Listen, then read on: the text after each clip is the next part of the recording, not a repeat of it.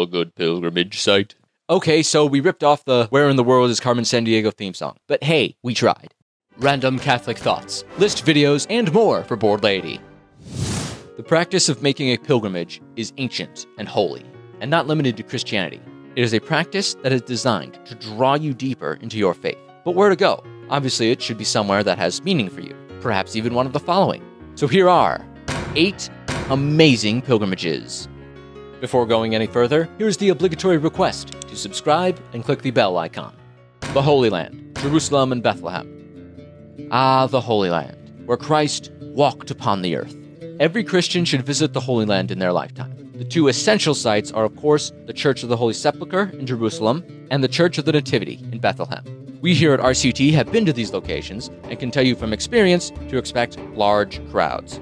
Also, due to the complicated political situation in the region, best to go with a designated tour group, and it's very important to keep any documentation and identification, like your passport, secure and up to date at all times. The Holy Sepulchre is where Christ died and was laid in the tomb. It contains several Stations of the Cross. While at the Church of the Nativity in Bethlehem, you can see what is believed to be the exact spots where Christ was born and where he lay in the manger. If you take a brief walk down the road from the church, you can pray at the Milk Grotto, where Mary nursed Jesus. Tradition says that the Holy Family briefly took refuge here during the slaughter of the innocents prior to leaving for Egypt. Loch Derg, Ireland.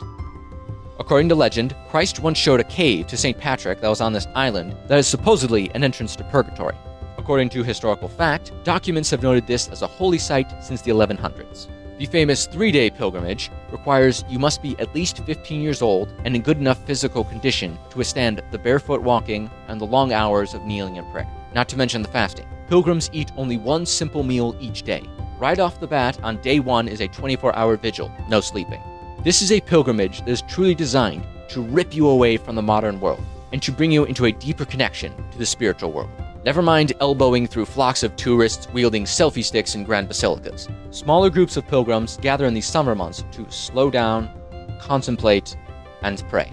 Admission is €75 or about $85 US. So this video is part 1 of 6. For the next entry, you will need to make a pilgrimage of your own. Head on over to the channel Kid Catholic. We will see you back here on RCT for part 6 of 6, the final stage of this YouTube pilgrimage. Thank you very much.